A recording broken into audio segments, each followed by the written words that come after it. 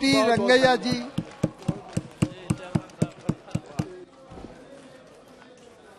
Thank you, sir. Thank you very much for the opportunity to speak on an important bill.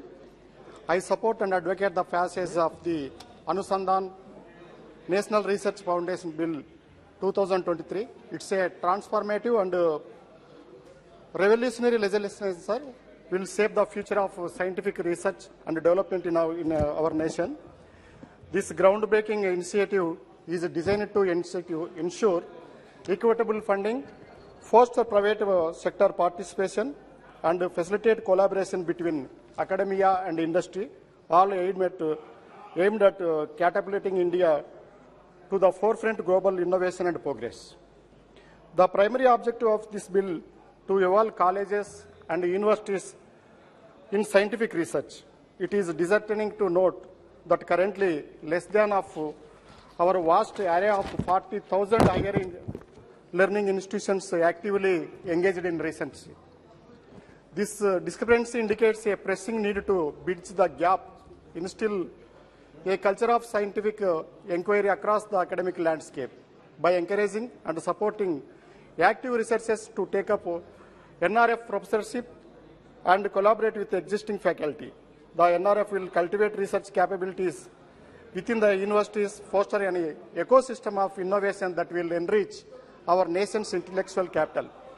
One of the most commendable features of the NRF is it is an inclusive approach to research.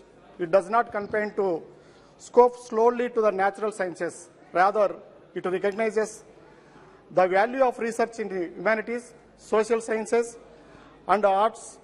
This forward-looking integration is essential for the nurturing creativity, critical thinking, and communication skills, the qualities that are indispensable for tackling complex societal challenges. Unfortunately, the research in this domain has been historically underfunded.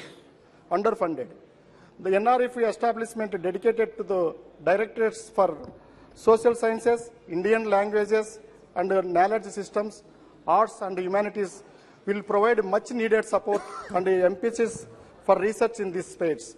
In addition to promoting holistic approach to the research, the NRF is committed to identify prioritizing areas where science and technology interventions can contribute significantly to the national objectives, from clean energy to climate change mitigation to sustainable expenditure, improved transportation, and accessible and affordable health care. The NRF focus is priority area is commendable. By aligning all research efforts with our country's largest goals, the NRF ensures the scientific advancements are strategically directed to uplift our society and contribute to national development. However, we must acknowledge the existing challenges in our research ecosystem that demands immediate attention. The status of research and development in India is a cause of concern. Our country's spending on R&D currently stands below 0.7% of our GDP, a figure that falls short in comparison to many other underdeveloped nations. Even Egypt and Brazil allocate more substantial resources to R&D.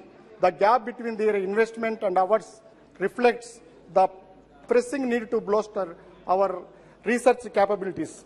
Moreover, the decline in gross expenditure on R&D from over the decades serves a stark reminder of our urgency in revitalizing our research sector. This decline significant slowdown in research progress, which is detrimental to our national growth and development. Further, eminent institutions like IITs, IIC to bulk of research funding, but our state universities are getting very little funding. It is a very concern, sir, need of concern. Our NRF emphasis increasing funding from both and private sectors is step in the right direction. I also love the NRF ambition and potential. It is crucial to acknowledge the challenges lie ahead. The financial crunch faced by the NRF is a matter of concern. While the inclusion of private sector is funding as an encouraging development, we must carefully consider the strategy for raising the necessary funds, approximately 50,000 crores 5 years. The functionally autonomy is also very crucial aspect needs to be addressed. The timely dispersed funds to the vital researchers to embark their projects without unnecessary delays.